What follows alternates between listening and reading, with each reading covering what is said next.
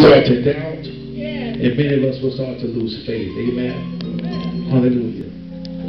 But can I tell you this morning, you need to remember what God promised in the beginning. Amen. Hallelujah. Because it's literally, again, that word that's going to carry you through the hardships, through the valleys, through the flood, through the fire. It's the word that's going to help you to arrive in the place where God destines for you to be. Amen. The Bible tells a story here about a man named Lazarus. And the Bible says that Lazarus is dying. And Jesus is with his disciples, and he receives word from the family. Say, listen, Jesus, Lazarus, who you love, the man you care about, he's dying. And Lord, we understand that you have healing power. And God, we need you to come see about it, because we just know that if you show up, that everything will be all right. Hallelujah.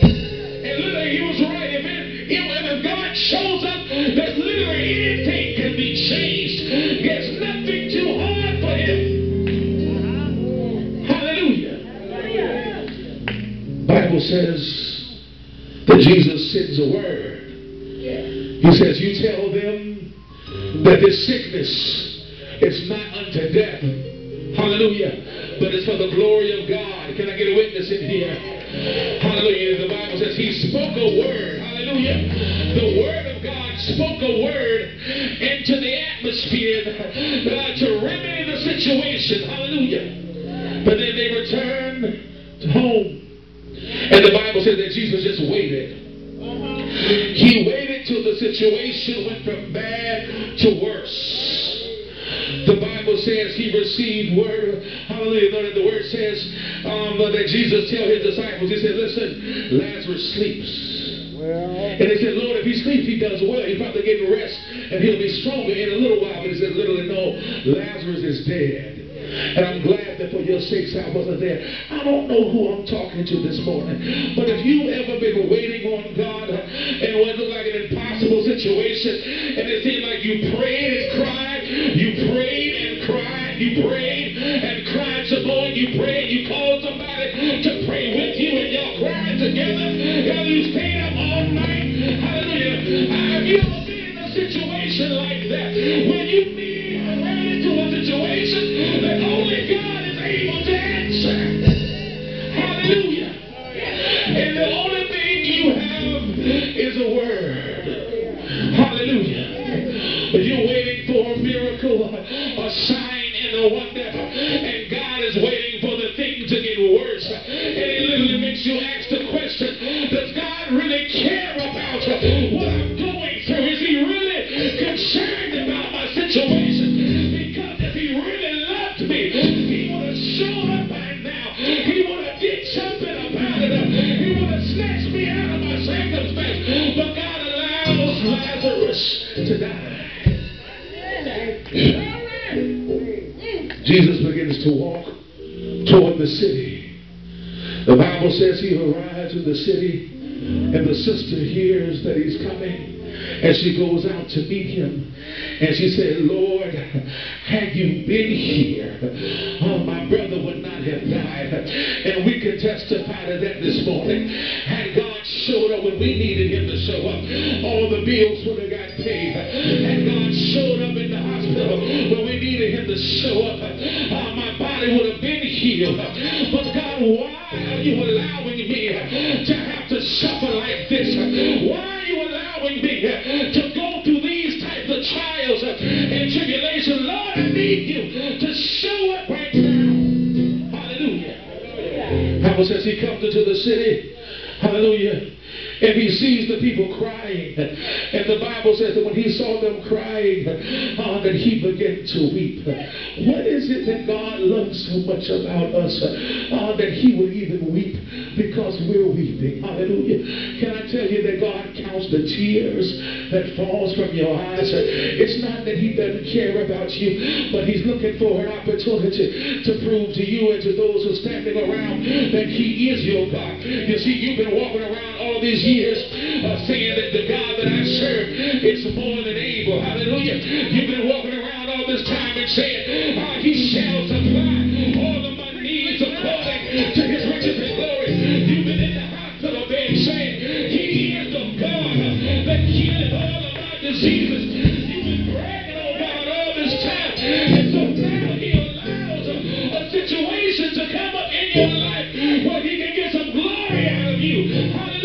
Jesus. Hallelujah. You see, hope is one thing, but faith is what you know. Faith has to be proven. Faith has to be put to the test. The rubber has to meet the road, baby. You got to walk this thing out. It's not just enough to say, Lord, I believe you. But when it really comes down to is, Lord, do I trust you? Do I trust you? He sent a word, but how much do you trust him? Can I get a witness in here? Do you trust him this morning? That when it looks like the thing is dead and they roll the rock in front of it, and by now the situation stinks. They've had the burial ceremony, they done had the repast, and everybody's going home, and you feel like you're laying in the tomb, wrapped up and tied up in a situation that nobody can get you out of, and you're waiting on God to do something. 1 week passes, 2 weeks, 3 weeks, 4 weeks. God, do you care? 5 weeks. God, do you hear me? 6 weeks. Lord, I'm waiting on you to show up. And can I tell you, he's on his way into the city. He's always on time. He's never too late. Hallelujah. Thank you, Jesus. And there wasn't enough people watching the situation. There weren't enough people who knew about it. So he lets it get worse. Now everybody shows up at the funeral. Many people might not show up when you're sick. Can I tell you that? You might get a few visitors, but when you die, everybody that say they love you gonna show up. That's gonna help somebody. Hallelujah. You have a standing room only, but nobody cared enough to come and see you when you were going through, or even pray for you. Can I get a witness in here? But everybody want to pretend at the homegoing ceremony that I love them so much I cared about them. Don't climb in my casket, baby. Show me today how much you care about me. You can't go with me there, but come see me while I'm still here. Lazarus is dead, gone. Roll the rock in front of him. Funeral over. Everybody going home. Then God shows up. Hallelujah. Come on, preacher. Jesus. Come on with it. Come on with it. The Bible says in verse 38, Jesus again, he starts to groan within himself because you serve a God who can be touched with the feeling of your infirmities. He's not a God who stands afar off. But the Bible says in every way that you were tempted, that he was tempted in like manner, that he had to go through some of the same things that you had to go through, that he had to suffer some of the same temptations that you had to suffer. He can relate to us. He can understand why we're crying. And it's just amazing to me that God would cry because we're crying, that he'll hurt because we're hurting, that he'll go through because we go through, that he'll go through it with us. Hallelujah. Bible says he groans. It was a cave and a stone lay upon it. Jesus said, take away the stone. Martha, his sister, said, Lord, he's dead. Said, Lord, by this time he stinketh. For he's been dead for 4 days. Jesus said to her, he put her in remembrance of the word. The physicians came, but they couldn't save Lazarus. All the people who loved him showed up, but they couldn't save Lazarus. His mother, sisters prayed, but they couldn't save Lazarus. But nobody remembered the word that God had sent. Nobody remembered the promise. You see, you standing here worrying about a situation, and you haven't even consulted the word of God to find out what he says about your situation. Can I get a witness in here? Jesus said unto her, did I not say unto you that if you would believe that you would see the glory of God? Hallelujah. You see what you're already going through. God has already sent a word about your situation. Hallelujah. And I'm telling you this morning that if you stand on the word of God, feet solidly planted, rooted in faith, that God cannot fail. He may have not come today, but when the sun arises tomorrow, God can show up in your situation and turn everything around. Amen. Amen. Amen. Then They took away the stone where he was laid.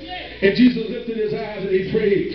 He said, Father, I thank you that you've heard me. And I know that you hear me always.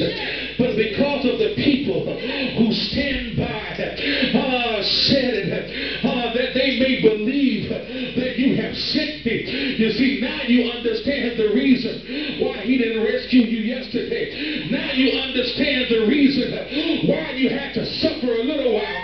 Now you understand the reason why your brothers turned their backs on you. Now you understand the reason why the doctor didn't know what was going on. God was setting up, he was setting a stage for the greatest performance on earth. Can I get a witness in here? The Bible says that Jesus walks up to the tomb. Hallelujah. People are standing by, wondering what he's going to do now. And people are looking at you right now, wondering how are you going to get yourself out of this situation. They don't understand what you had to go through. And you feel dead. You feel like you're drying up. You feel like you're decomposing. But can I tell you this morning that it's not over until God says it's over. You can wrap me up. You can tie me up. You can roll the stone in front of the grave. The preacher can say the eulogy from ashes to ashes, from dust to dust. But I serve a God who sits high and he looks low, and he don't care about what people say. But God is getting ready to call my name. Can I get a witness in here? It doesn't take but one word. 100 things can go wrong. Only one thing has to go right. God stands before the dead man and he says, Lazarus, come forth. Can I get a witness in here? I don't know what you're going through, but God is getting ready to call your name. Come on, get somebody giving praise. Get somebody giving glory. But God is getting ready to raise me up, to lift me up, to pull me out, to take me over, to carry me through. Can I get a witness in here? It's not over until God says that it's over. The story's not finished. It's not over yet. God sets a stage where everybody could see. They saw me go down. They saw me buried. They knew I was dead. They saw it over with. But the same people who wrote me off and said it was over, God's getting ready to do a miracle. They're going to see me when God calls me out, when God unwraps me, when he gives me life, when he sets my feet on solid ground. They're going to see it when God heals my body. They're going to see it when God answers my prayer. They're going to see it when the repo man got to break the cup. They're going to see it. Hallelujah. In the name of Jesus. That's why you witness. The people around you have to see that your God is able. I don't care what it looks like. I don't care what they say. God has the last say so. Amen. Hallelujah. He's got the last say so. Amen. He's got the last word over me. You can't bury me. Well, You can't finish me. well, You can't put the last dust on me. And even if you do, one word. They had to move the rock. The Bible says that he was tied up in the grave clothes. Jesus said, turn him loose and let him go. They even had to take the grave clothes off. And the Bible says, a little later on, Lazarus was sitting at the table with Jesus and the sisters. And everybody who had came to the funeral had to come back and celebrate life with him. Hallelujah. See, you thought that chicken was for the repast. Hallelujah. That chicken for the resurrection, baby. And we get ready to celebrate. Hallelujah. I said we get ready to celebrate. I said we get ready to celebrate. You see, you have to praise him in advance. Hallelujah. It's not going to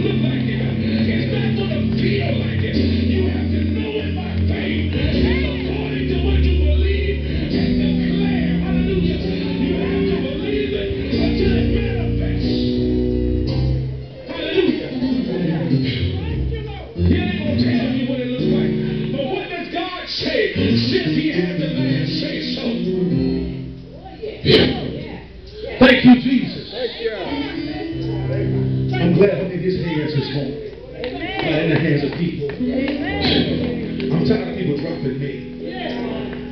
I'm tired of people dropping me. The Bible says that he'll give his angels charge over me to lift me up so I don't dash my foot against the stones. God is involved. He sees what you're going through. He hears your cry. He sees your tears. He understands the hurt and the pain and the anguish. And he's getting ready to change the situation. Hold on. Be encouraged. Because it's lonely sometimes when people have rolled the rocks in front of you. It's lonely in that cave, man. But sometimes he puts you in a situation where it's just you and him. And he won't allow anybody else to speak to you. Some things you're going through, he won't even let people know about it. He'll roll the rock in front of you. But when people think that it's over for you, God is going to speak life in that situation. Now, you have to believe it. Because there's going to come a day when all you're going to have working on your side is that word. I don't care how much money you got, how healthy you think you are, how many friends you have. Literally, you're going to find out one day God is the only friend that you truly have. And he's going to say something about you.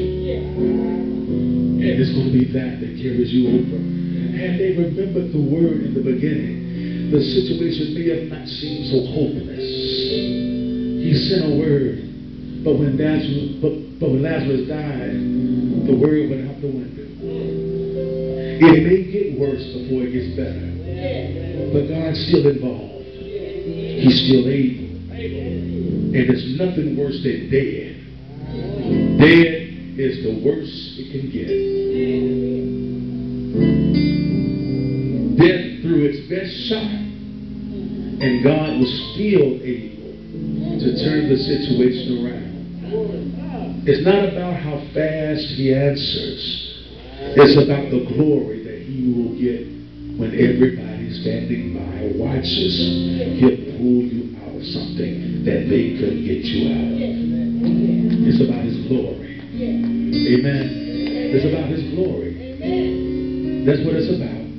And you are a willing participant in the presentation. Amen. Hallelujah. I thank God this morning because he's still able.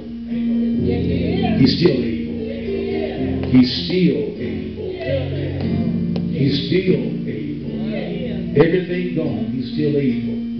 Everybody left, he's still able. No money in your pocket, he's still able.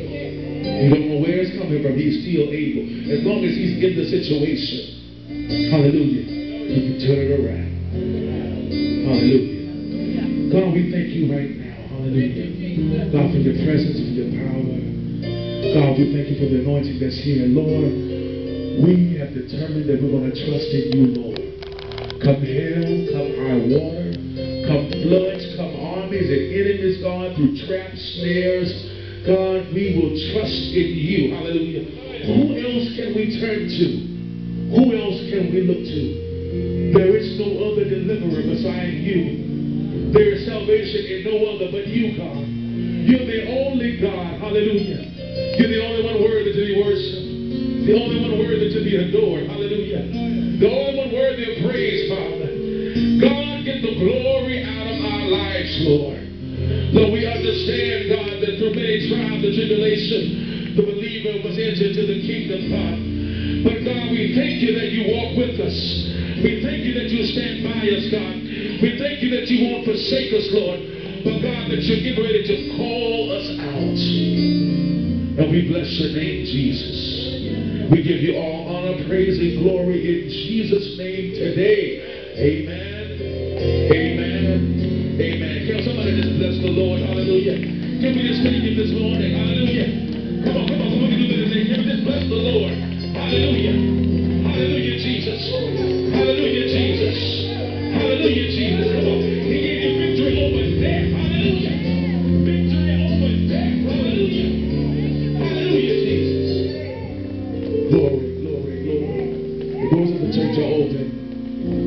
Hallelujah. I see all our members here.